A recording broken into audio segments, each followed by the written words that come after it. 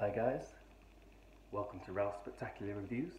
Today we have the wonderful KAT Tenor Mahogany Ukulele. A wonderful piece of kit.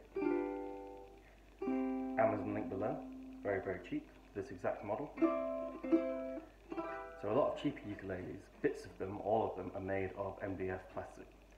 This is a proper rich mahogany ukulele.